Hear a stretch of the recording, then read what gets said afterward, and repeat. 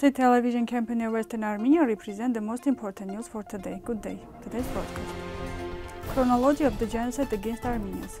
We exist. Social organization applied to international structures. Heroic Battle of Van. Talin from Constantinople was elected chairperson. The Hamshen language preserved in the village of Western Armenia. An accident has happened. There are 4 dead and injured. Aghvanian monuments in Artsakh have no connection with Aghvan and Caucasian indigenous communities. The Balkan Wars and the Armenians, the rule of the young Turks, brought almost no significant changes in the situation of the natives, including the Western Armenians. Conversely, the situation became worse. In 1912-1914, the defeat of Ottoman Turkey in the Balkan Wars causes political activity among Armenians. Based on the favorable situation, Armenians decide to draw the attention of the great power states to carry out improvements in the Armenian vilayets. In 1912, on October 2, Catholicos gave 5 official addresses to Vorontsov Dashkov and asked to raise an issue to implement the Article 61 of Berlin. A month later, the Catholicos authorized the prominent Egyptian Armenian political and public figure Boghos Nubar Pasha to present the issue of Armenians' reforms to the great power states. For their part, the Armenians of Western Armenia were making their own initiation for the implementation of improvements. It planned to unite the 6 vilayets into one territory, which was to be headed by a high commissioner or a governor general. You can learn more about the subject on the website of Western Armenian TV. The We Exist initiative of Artsakh residents appealed to the International Red Cross organization and a number of other international structures. Our demand from the UN, the OSCE, the AU, the Council of Europe and other organizations is to stand up for their declared values and protect the rights of the native people of Artsakh. It is noted that the withdrawal of the International Committee of the Red Cross from Artsakh is another link in the chain of violation of the rights of the indigenous people of Artsakh by international organizations. Baku continues to constantly destroy Armenian heritage to prevent Armenians from returning to their homeland. With their criminal silence, our international structures become participants in the process of depriving us from our homeland, was said in the message. In the spring of 1915, the Armenians of Van struggled for their identity and the right to live in their own homes. Western Armenian TV presents the timeline of April 12-14. Starting from April 12, battles are fought in all parts of Aghestan for several days. The enemy attacks continuously. The Turkish command deploys the cavalry, but in no result, the Armenian self-defenders don't retreat. On April 12, the Turkish fortress in front of the Sahak Bay position caught fire and Turks were killed in various positions. On this day, a large number of refugees moved to Aghestan. April 14, the situation was relatively calm. The bulletin published by the body says that some of the enemy fighters were killed. The Turks failed to implement the plan, leaving behind their weapons, and they left.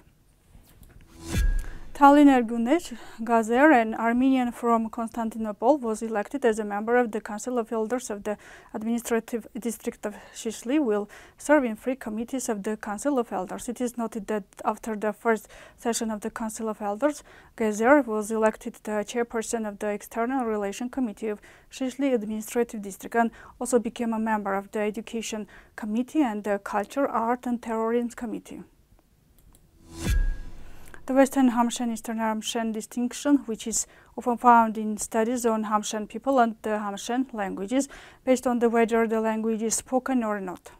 At the same time, this distinction provides a basis for the question of the relation of the Hamshen people included in the Western group to the Armenian language to become a debatable issue.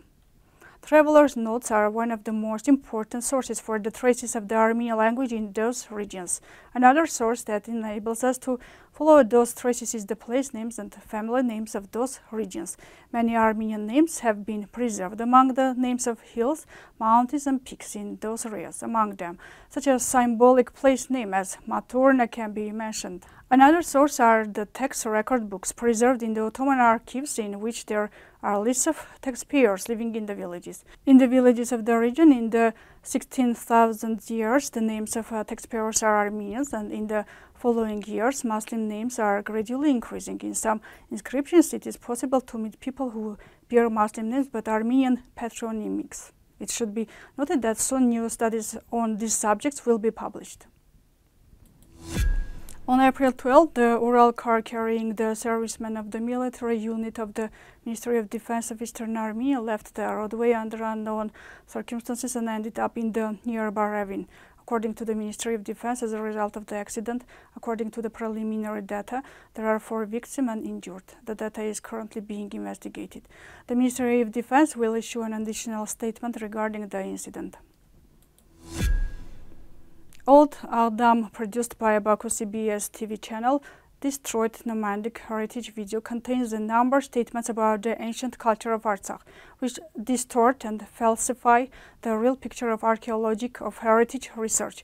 Monument Watch reports, particularly talking about the nomadic and semi-nomadic type of economic life in Artsakh in the late Bronze and Iron Ages. Excerpts from the publications of individual archaeologists taken out of context are brought in trying to connect this type of economy with the Turkic tribes in the region. The Azerbaijan, of course, this is a very unscientific claim. First, to talk about modern people living in the Caucasus. The identification of ethnic groups in the same zones of the third and first millennium is absurd. It is not possible to refer to a single scientific publication where such parallels are drawn. Probably for this and other researchers who consider these monuments to be Aghvan, the parts of the history from Aghvan by Moses Adashkurant, which described the Khazarian raids and the appearance of the Khazarian warriors, according to which these tribes were broad-faced, fruitless with a female form, served as a basis. And unlike the Azerbaijanis, who moved a large part of the piles found during the Soviet years from their original location, which is why the location of some of them is now unknown, the Armenian archaeologists did not move any of them. We advise Azerbaijan researchers not to spread their semi-literacy so much and to follow more the archaeological researches that document the phenomenon and not politicized statements in the area. Reports the academic platform. This was all for today. Goodbye.